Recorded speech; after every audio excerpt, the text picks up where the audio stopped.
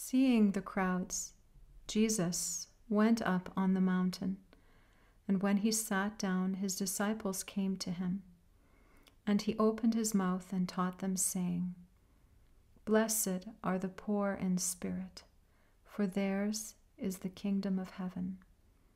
Blessed are those who mourn, for they shall be comforted.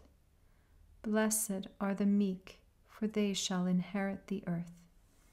Blessed are those who hunger and thirst for righteousness, for they shall be satisfied.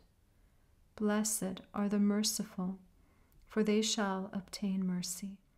Blessed are the pure in heart, for they shall see God.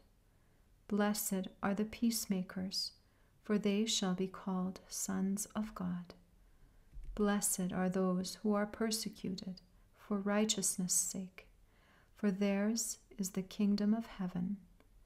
Blessed are you when men revile you and utter all kinds of evil against you falsely on my account.